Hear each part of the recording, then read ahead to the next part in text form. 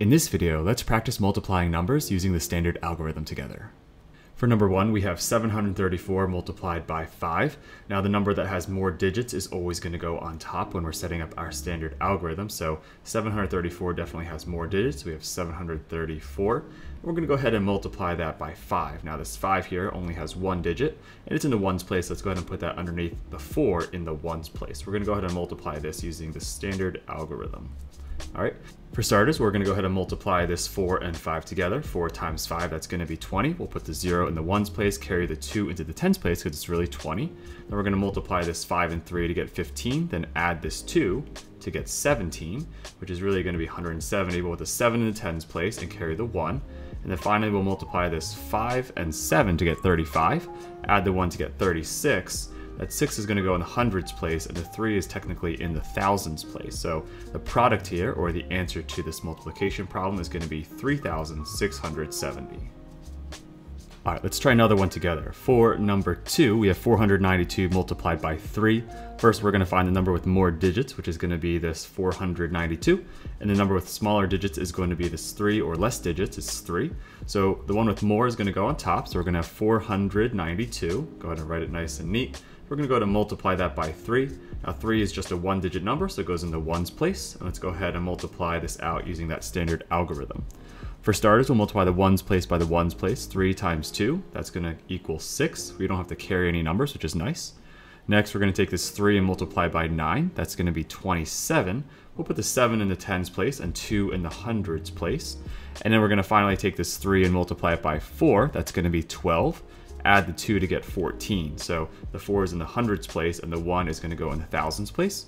So the product here, or the answer to this multiplication problem, is going to be 1,476. Here's number 3. For number 3, we have 495, and we're going to multiply this by 25.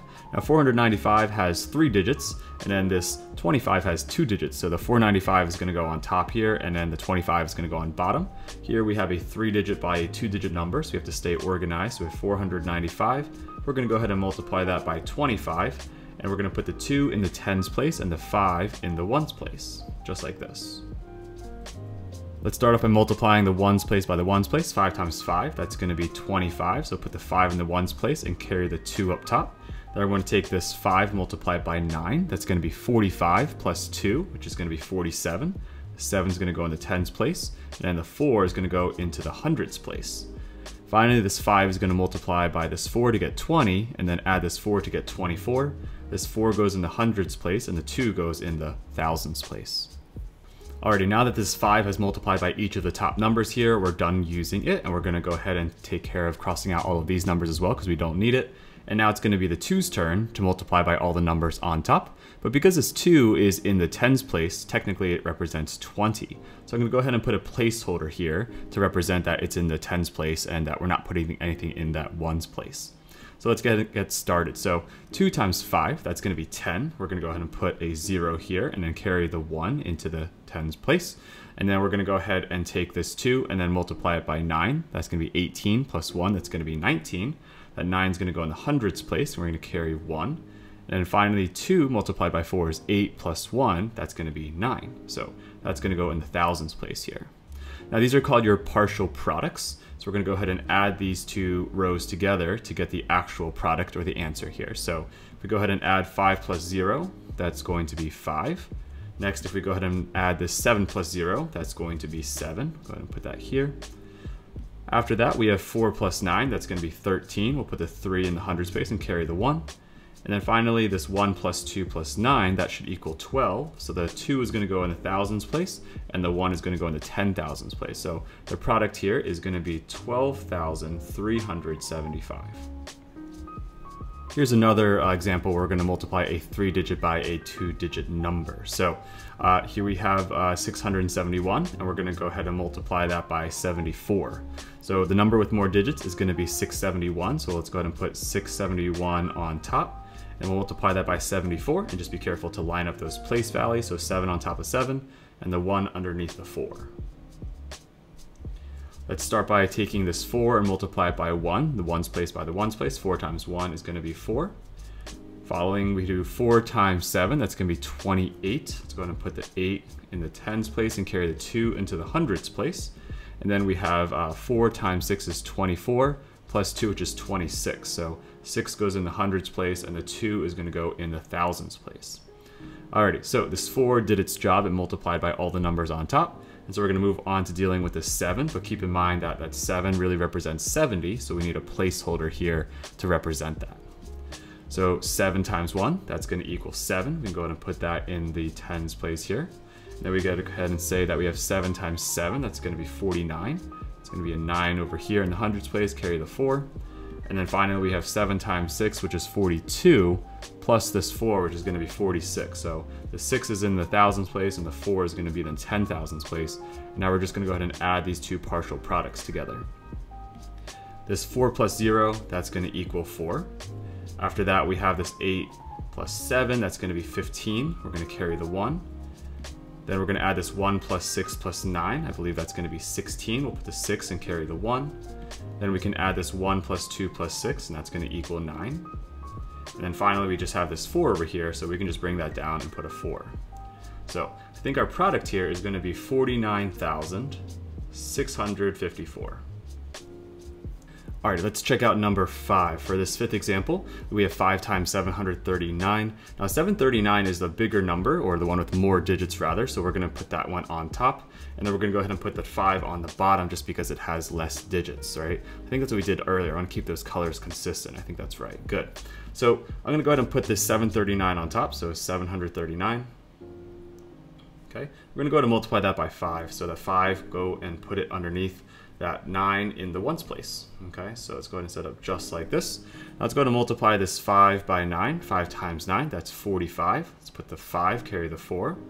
After that, we're going to do this 5 times 3, which is 15, plus the 4 is going to be 19. So the 9 is going to go in the tens place, carry the 1 into the hundreds place. And then we have 5 times 7, which is going to be 35, and add the 1 here, that's going to be 36. So the 6 is in the hundreds place, the 3 is in the thousands place. So we have a product here of 3,695. All right, here's another example. Here's number 6, where we have a smaller number multiplied by a bigger number, or less digits multiplied by something with more digits. This 904 has more digits, so that's going to go on top. This 7 has less digits, it's going to go on bottom. So let's go ahead and put this 904, that's going to go on top. We're going to multiply that by 7. That's going to go on bottom in the ones place, and that is how we're going to set up this multiplication. Now 7 times 4 first is going to be 28. Let's put that 8 and then carry the 2. After that, we have 7 times 0, which is 0, plus the 2, which is going to be 2. That's going to go in the tens place here. And then finally, we have this 7 multiplied by 9. That's going to be 63. So 3 is in the hundreds place, and then 6 is in the thousands place. So our product here, I think, is going to be 6,328. Here's number 7. For number 7, we have 94 multiplied by 592. Now 592 has 3 digits and 94 only has 2 digits, so the 592 is going to go on top here. So let's go ahead and put 592 on top, and let's go ahead and multiply that by 94. Make sure you put the 9 underneath the other 9 in the tens place, and the 4 underneath the 2 in the ones place. All right, let's start with this 4. 4 times 2, that's going to equal 8. Let's put that in the ones place.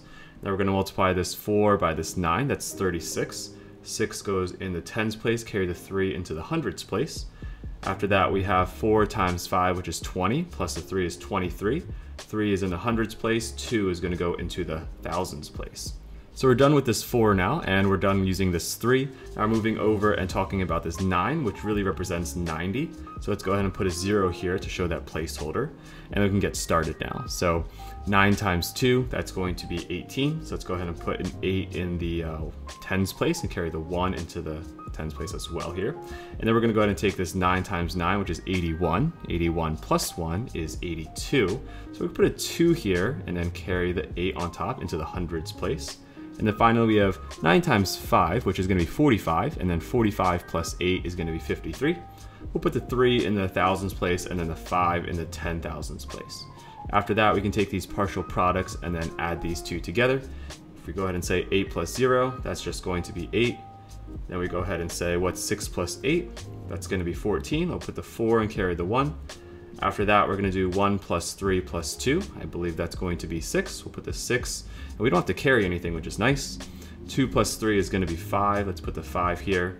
And then we just have this 5 hanging out over here, which is gonna come down. So our product here, I believe, is going to be 55,648.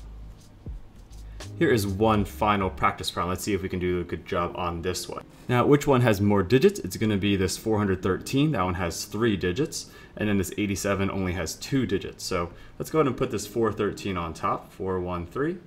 Let's go ahead and multiply that by this 87. 87 is gonna go on bottom here. Alrighty, let's go ahead and set it up just like this.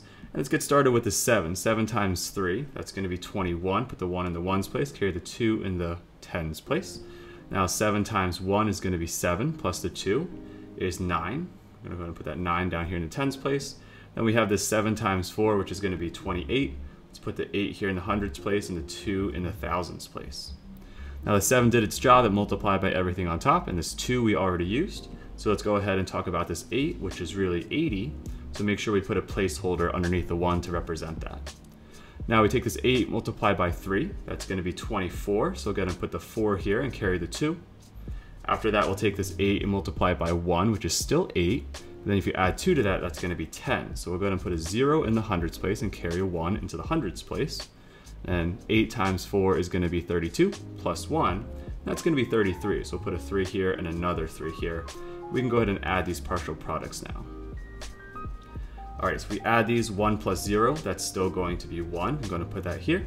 Then we have 9 plus 4, that's going to be 13. We'll put the 3 and carry the 1. And we'll go ahead and add 1 plus 8 plus 0. I believe that's going to be 9. Put a 9 down here. Then we have 2 plus 3. That's going to be 5. We'll put a 5. And then last but not least, we have this 3 here. And that's going to be in that 10,000s place. So our final product here is going to be 35,931. So there you have 8 different practice problems where we went ahead and practiced using the standard algorithm for multiplication. If you found the video helpful, please consider giving the video a thumbs up and letting me know in the comment section down below, and maybe even share it with a classmate or friend who might also find it helpful. So as always, keep up the great work that you're already doing, and I'll see you in the next one.